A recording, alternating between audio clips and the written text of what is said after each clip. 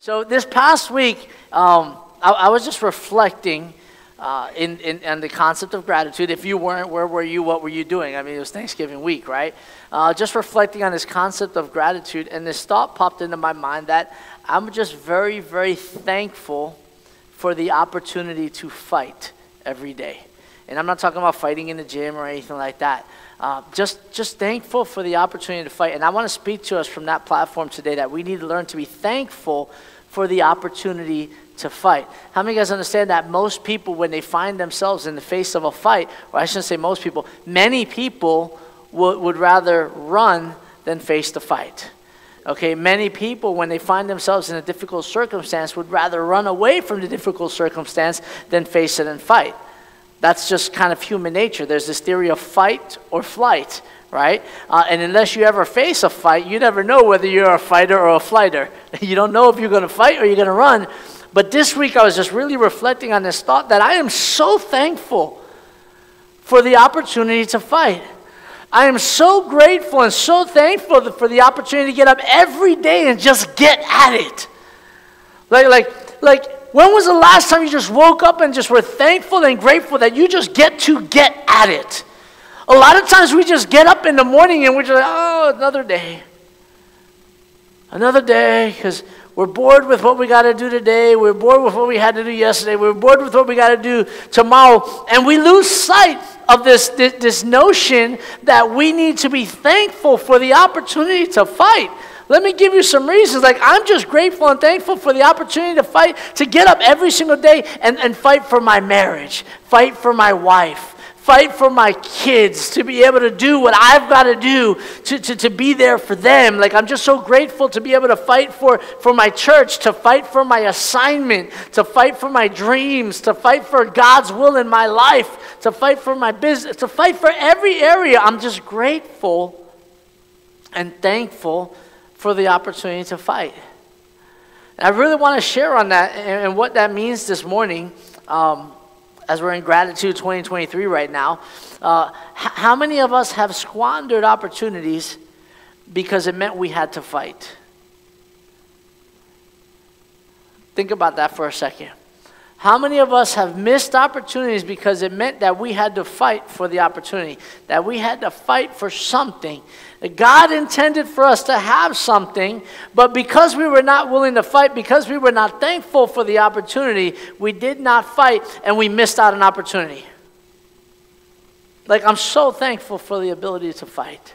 And as I was preparing this, God brought me back to when I was about 11 years old. So I know some of y'all are going to be able to relate, some of y'all won't. But how many guys know an incredible, historical, infamous boxer by the name of Mike Tyson? Come on, even if you're young, you better know, period. If you know what, if the person next to you did not raise the elbow them for being too young, I don't know, whatever you want to call them.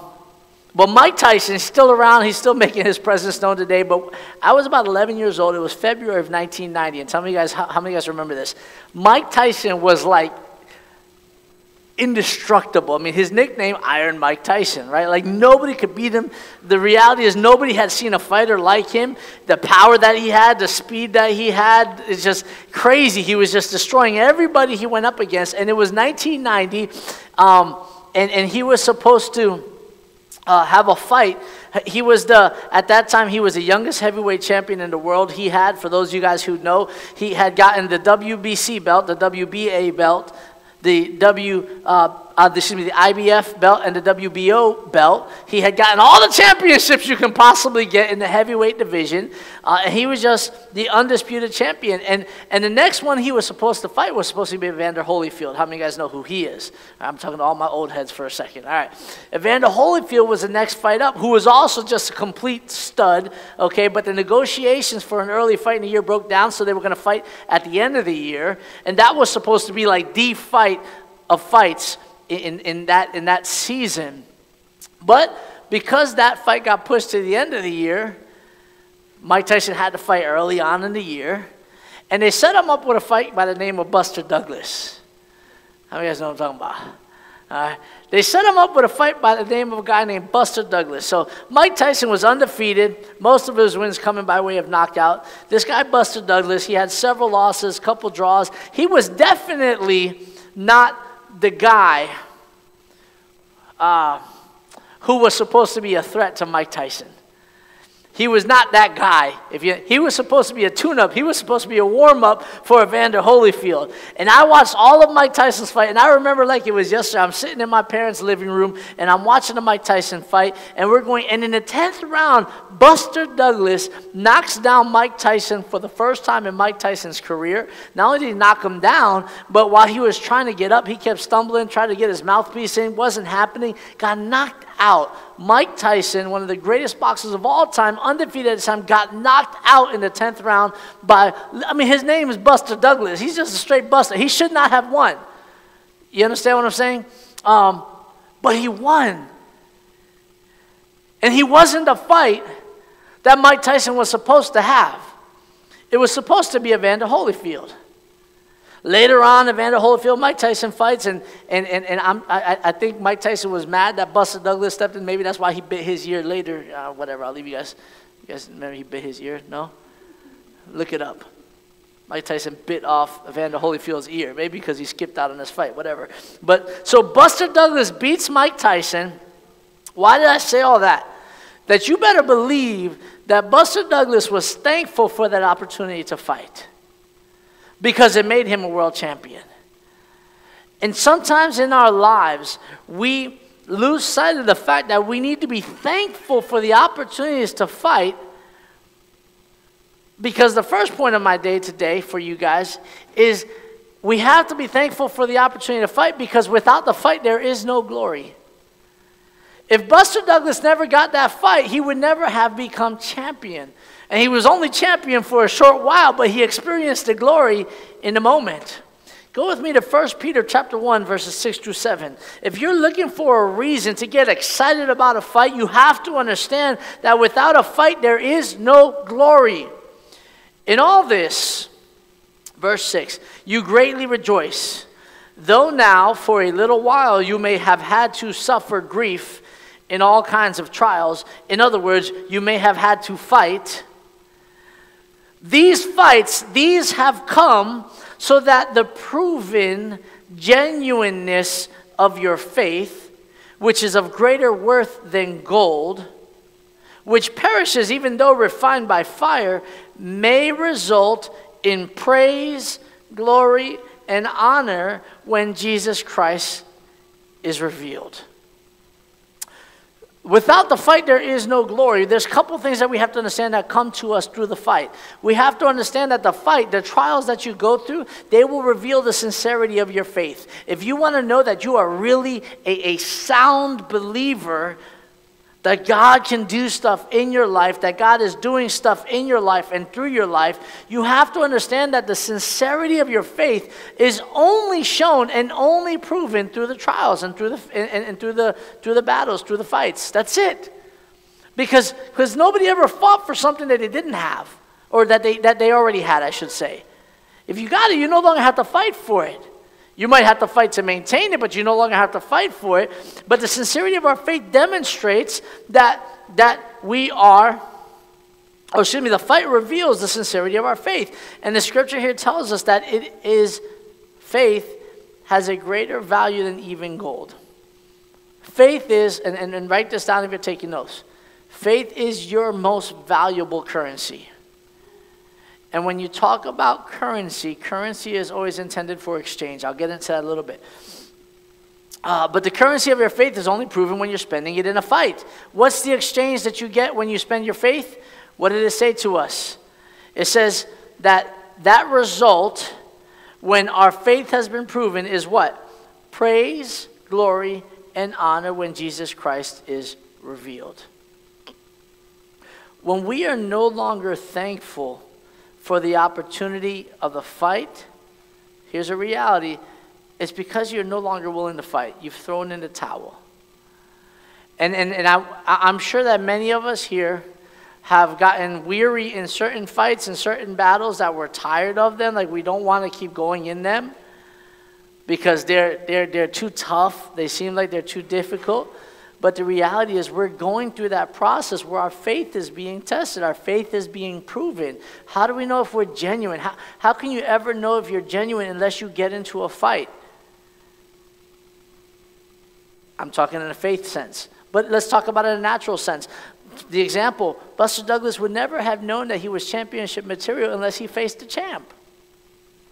You understand? He wasn't champ material for long, don't get me wrong, okay? But every person who is going to be a champion has to get into the fight. You have to get on the field. You have to compete. And our faith is only proven through the trials. So we have to learn to be thankful for the opportunity to fight, because without the fight there is no glory. I'm also thankful for the opportunity to fight because I understand that it is God who strengthens me for every battle. How many of you guys can get excited about the fact that God will partner up with you so that you can fight the battles that you have to fight? Like, that excites me to know that God has a plan for me. That plan is good, and that he wants me to fight these battles not only so that my faith can be shown true, but that I can share in the glory that he is intended to have through me. Psalm 18, 32 to 35. This is the concept that it is God who strengthens me for every battle. Psalm 18, 32, 35. It is God who arms me with strength and keeps my way secure. Look how he does that. Look how he arms you. Look how he strengthens you. Look how he keeps your way secure. He makes your feet, or he makes my feet like the feet of a deer. He causes me to stand on the heights. He trains my hands for battle. My arms can bend a bow of bronze. You make your saving help my shield, and your right hand sustains me. Your help has made me great. In this verse, there's so much to unpack. He says he prepares us for the battle. What's the reality? We've seen it before. We've read it before in Matthew chapter 6, 34. He says, therefore, do not worry about tomorrow. Why? For tomorrow will worry about itself. Each day has troubles of its own. How many guys understand that and say amen? Because they have them. Each day you wake up, you're going to have your trouble. But each day when you wake up, you have to settle into the gratitude and the thankfulness that it's God who strengthens you for those battles. What does he want to get out of the battle? He wants your faith to be solidified. He wants it to be shown, to be proven, to be tested so that you can be strengthened. And while you're being strengthened and while your faith is being proven, he is strengthening you in the process. Like, he doesn't just throw you out there to fight. He prepared you for the fight. That's good news. Like, he didn't just put you out there to die. Like, he put you out there to win. How did he do that? He gives us a couple things. Okay, that strength and security that come through us because he makes us. What does he make us first? He makes us to have feet like the feet of a deer. Have you ever watched a National Geographic special where something is hunting the deer, a lion or other type of predator? The second that deer finds out they're being hunted, what do? They're gone. They're out. They are as nimble can be, as fast can be. Why? Because the lion's fighting for a meal, the deer's fighting for its life. They're out. They're gone. And when he says here that he makes my feet like the feet of a deer as he's preparing me for the fight, one of the things you have to understand is God will make you nimble. He will make you able to pivot in a moment's notice. Things aren't going well. He'll be able to turn, to make you turn, to be able to get things on the right direction if you understand it's him who's strengthening you. Are you hearing me? Like, when things are falling down, he'll make you to be able to pivot. He gives you feet like a deer. You can run faster. You can run harder. You can change on a dime when you understand it's God who is strengthening you. The next thing he says is that he makes us to stand on heights. How many Star Wars fans, or not Star Wars, oh my gosh. No, it is Star Wars, sorry. Luke Skywalker, Star Wars, sorry. The originals, right? But like, how many of you guys remember the scene when Anakin, before he became Darth Vader, was fighting with Obi-Wan Kenobi? And what happened? Obi-Wan Kenobi had the high ground, right? And he was like, yo, bro, don't do this. You're going to lose. I've won. Because anybody who understands military strategy, you want to have high ground. You never want to be on the bottom looking up. Yes or no? Like you have to, high ground is the strategy. You want to be fighting from top. You don't want to be fighting from down. And in that movie, Obi-Wan Kenobi's like, listen, bro, don't do it. It's going to end up bad. And it ended up really bad for him. Like, what did he lose? His legs and his arms or something? He lost like everything, right? Like his arm, I think he also lost his leg. He lost everything. He was a hot mess, right? And then he became Darth Vader. His life turned all kinds of dark and it all went downhill, right? And it was all because he had low ground. What does he make us to do? Look at it in verse 33. He causes me to stand on the heights. If you're going to be in a battle, God will place you on high ground. He will place you in a position to fight from. You may say, but Pastor, it doesn't seem like I'm a high ground. It's because you're looking with your natural eyes. God has already placed you in a position from which to fight. You have to understand that God has strengthened you. In every struggle, outward or inward, you have the high ground because you have God on your side. Verse 34, he trains my hands for battle. Oh, he's training us to do what we've got to do if we are looking to him for that training. He shields us and sustains us, and his help has made me great. Why can I be thankful for the fight? Not only is it because there is no glory without a battle, I also have to be thankful for the opportunity to fight because I understand that it's also an opportunity for God to strengthen me. Because God's desire is to strengthen me. God's desire is to position me, to put me on high ground, to be able to win the fights. What you don't understand is you have the high ground in him. You understand?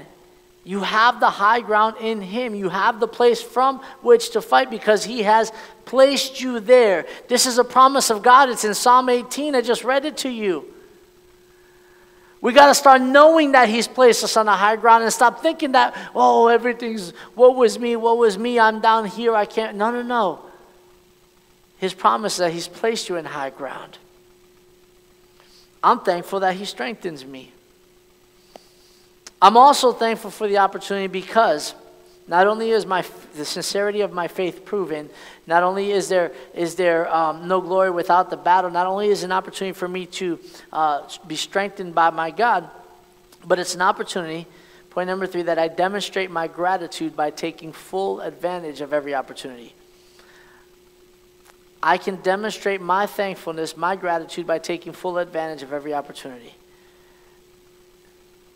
We get the opportunity to show God that we're grateful by taking advantage of every opportunity. I'm thankful for the opportunities to fight because it's an opportunity where I can show to God that I'm thankful.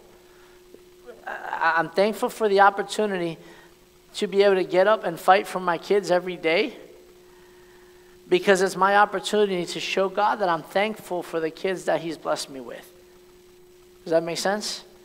And as parents, you know, sometimes it's not just the fight for your kids, it's the fight with your kids, okay? And I'm thankful for that opportunity as well. Y'all can look at me, it's okay, all right? I'm thankful for that opportunity. Danny, help me in the back there. And we need to learn to take advantage of every opportunity. Ephesians chapter 5, 15 to 20. Reading out of the New King James Version says the following. It says, see then that you walk circumspectly, that you walk carefully, not as fools, but as wise, redeeming the time because the days are evil. Therefore, do not be unwise, but understand what the will of the Lord is. And do not be drunk with wine, in which is dissipation, but be filled with the Spirit of God, speaking to one another in psalms and hymns and spiritual songs, singing and making melody of your heart to the Lord, giving thanks always. Giving thanks when? Always. For what? All things. Who do we give thanks to? To God the Father, in the name of our Lord Jesus Christ. Fun fact. And try to prove me wrong. I'm happy to be proven wrong, but I don't think you can prove me wrong. Jesus never said thank you to anybody in all of Scripture. He never said, thank you, Paul, for being Paul. He never said, thank you, Peter, for being Peter, upon whom the rock, the church is going to be built. He never said thank you to Matthew, Mark, Luke, or John. He never said thank you to any of those people. He said thank you often, but you know who he said thanks to? God. Always. Always. He was leaving for us an example that to him be all the glory. You understand? He never gave thanks to man. He always gave thanks to God. He partnered with men and women, and he did work in the ministry for the kingdom. But he only gave thanks to God. He was leaving for us an example that all the glory belongs to him, that all the thanks goes to him. And he said here, he gives thanks always for all things to God the Father in the name of our Lord Jesus Christ. But there's something we have to understand here. Again, we demonstrate our thankfulness. If you are thankful to God, you have to demonstrate it by taking full advantage of every opportunity. The verse here says that we redeem the time because the days are evil. Let's understand something about time. And I told you earlier that faith is the most valuable currency you have. Why? Because faith lasts until eternity. And the exchange of faith, when you give faith, you get back praise, glory, and honor. We just read that. Okay? There's an exchange of faith. It is the most valuable currency. But oftentimes we get caught up in the fact that, money is so important, and we think money is such an important currency. What is the second most valuable currency that you have in your life? Shout out answers. Faith is the first most valuable currency because it lasts into eternity. What is the second most valuable currency? Love. What else? What? Health. Somebody said it. Time. Think about this for a second. God tells us to redeem the time. Why is time the second most valuable currency? You guys may have seen this on social media. I've seen it a couple times, and it's an important lesson. If I told you, I'm going to give you $10 million today, how many guys would be like, down? Where do I pick it up? How many guys would accept $10 million if I had $10 million to give you today? Right? You'd all accept it, right? Now, what if I told you that the only condition for you receiving that $10 million was that you would not live past the end of the week? How many guys would accept the $10 million at that time? Nobody. See, the money is not important in time. Time is not money. We've had that phrase, time is not money. Because none of us would exchange our time on this earth for money. Your time on this earth is much more valuable than money. It is the second most valuable currency that you have. The problem is, many of us will waste time. And when we waste time, it is a demonstration that we are not thankful for the opportunities that we've been given. The scripture says here that we are to redeem time. What does the word redeem mean? It means to take advantage of the opportunity. It means to take it back in such a way that you're paying something for it. When Jesus died on the cross, what did he do? He redeemed our lives. He gave his life to take us back from the price. So what do we have to do? We can't let time slip away. If you're grateful and you want to be thankful for the opportunities that God has given you, do not let time slip away. He says, because the days are evil. You guys know there are too many opportunities to fall into wickedness. Yes or no? There's too many opportunities to fall into it. You got to take it back. Have you ever felt, and I know this is a rhetorical question, but have you ever felt that just things are just slipping out of your hands? Like time is just going by. Guys, do you realize it will be December next week? Where did 2023 go? And the goals that were at the beginning of 2023, how did those go? How many guys got still things on your list? You're like, yeah, let me just modify this real quick. You know what I'm saying? Like, you're at the end of the year, it was supposed to be 20 pounds. I'm good with 2. Like, let's just cut off the 0. Yes or no? Right? It was supposed to save an extra $1,000 in your savings. I'm good with an extra $10. Let's cut off 2 zeros. Right? Time flies by, guys. The opportunities slip away from us. The word here, where it says the days are evil, it's this word paneros. What it means is full of labors, annoyances, and hardships. That's what the days are full of. The times are full of annoyances, labors, and hardships. So what do you have to do? You have to take them back. You have to redeem them. How do you redeem them? 3 things on how you take advantage of every opportunity. And with this I close. You have to redeem them. Write this down. You have to walk in wisdom. You have to walk in light. And you have to walk in love.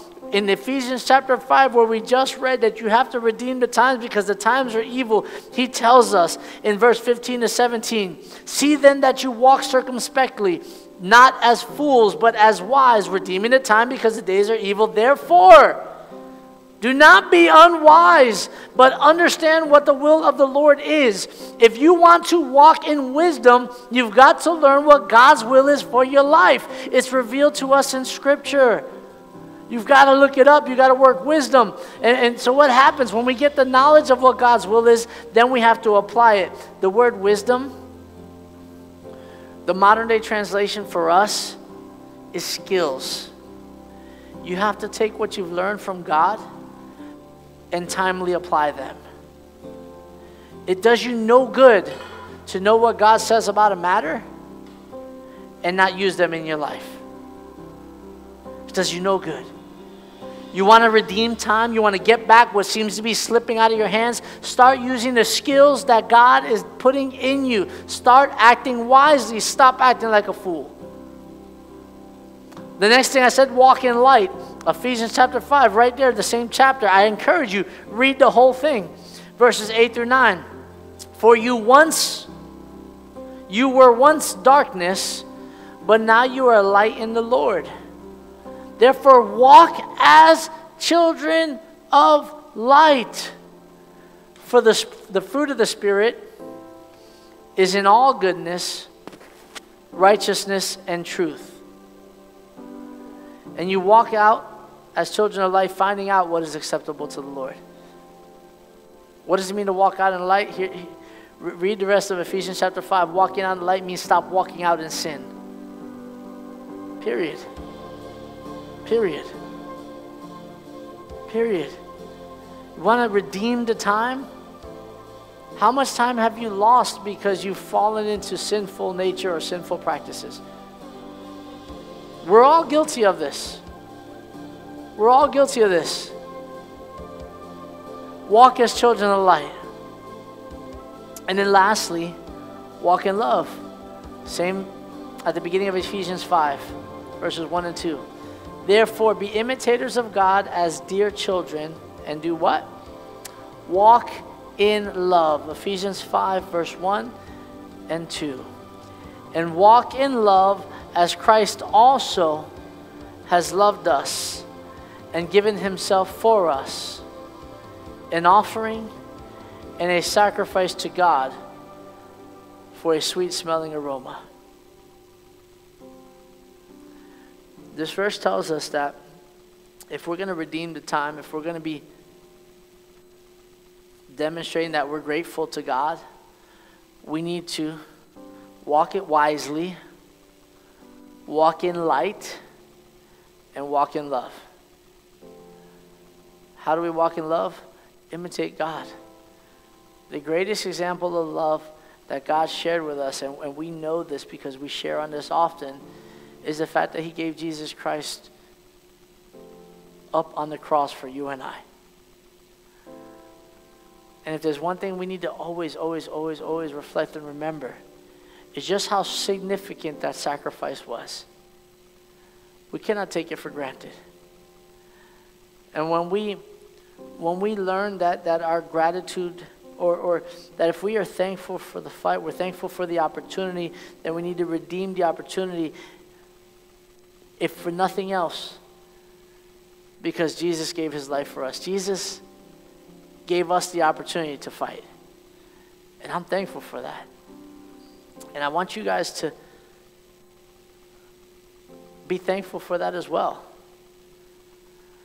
To be grateful for the opportunities you have to fight. We would have nothing to fight for if it wasn't for what Jesus did on the cross for us, because everything that we would be living in vain. But But we got families to fight for. We've got souls to fight for. We've got God's plans to fight for. Amen? Go to stand to your feet when we close out.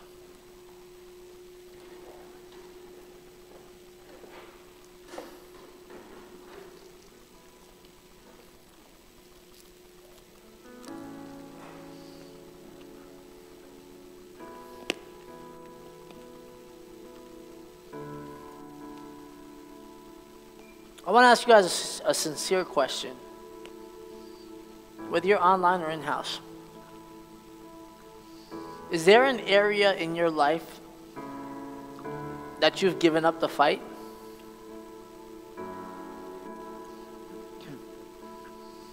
Is there an area in your life where you just say, you know what? I'm done fighting.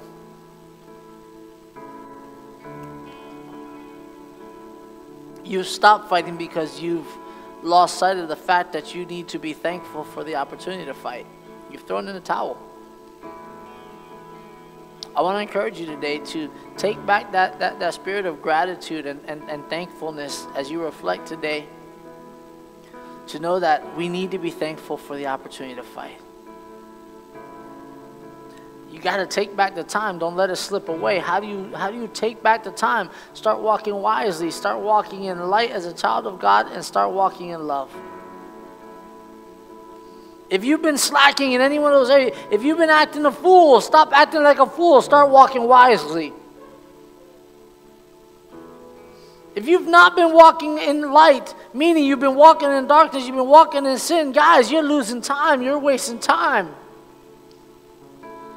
And if you've been walking anything other than a demonstration of God's love to those around you, start loving on those around you.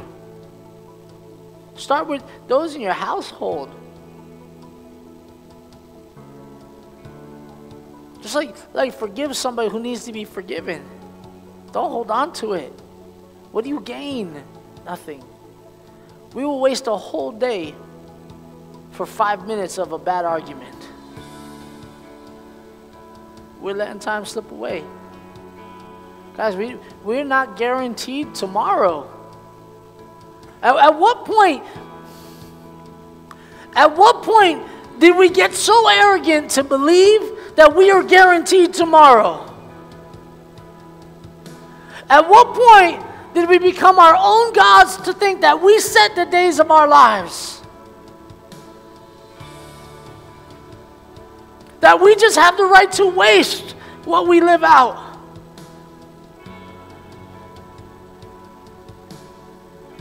I don't know about you guys, but I don't see myself having that luxury to waste what God has given me.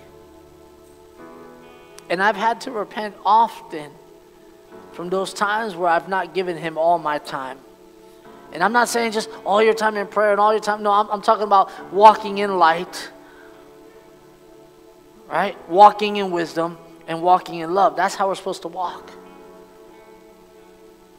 I've had to repent of that. Father, I pray right now that you would help us. That you would help us, Lord, to walk in a way that you deemed for us to walk. That we can take advantage of every opportunity. That we can redeem the time, get it back, Lord. Lord, for everybody who feels like the time is slipping by, Lord, I pray right now that you would help them to redeem it in Jesus' name. That we would learn to walk in light, walk in wisdom, and walk in love today, Lord. That we would be thankful for the opportunity to fight. That we would understand that there is no glory without a battle. That we would understand that you are the one who strengthens us for every battle. And that we demonstrate our gratitude by taking advantage of each and every one of those battles. I want to speak to you for a moment. If you've never given your life to Jesus, I know where most of us are in-house. But if you've not given your life to Jesus, if you're in-house or online, I want to invite you guys to do that today. The way we walk in love is by following the example of God, who said that He sent Jesus Christ, who so loved us, that He died on the cross and gave His life. And He tells us that if we should believe in Him, He would receive us and He would forgive us and we would have eternal life. That we would not perish. So right now, if you've never given your life to Jesus Christ, I'm going to repeat a prayer where I believe in my heart that Jesus is the Son of God, that he died on the cross and he paid the price for my sins, because there was a price for the consequences of my actions, and he paid them. And once the debt is paid, there's nothing left to be paid. So today I receive him. If you want to receive him as your Lord and Savior today, I want you to go ahead and repeat this prayer today after me. If you've done it before, you might encourage somebody, so go ahead and repeat after me. Just say something like this. Say, thank you, Father, for sending your son Jesus to die on a cross and pay the price for my sins. Today, Jesus, I accept you as my Lord and my Savior. Amen. Father, today, right now, I pray that everybody who said that simple prayer of faith, that you would fill their hearts with your love, Lord, that they would know that you are very, very real and that you care for them today. I thank you, Lord, for your love, for your protection. I thank you, Lord, that you would strengthen them right now in Jesus' name. In their battle right now, that you would strengthen them, Lord, in Jesus' name. If you gave your life today, in-house or online, we want to know about it after the service. Just let us know, because we want to walk this life of faith out with you.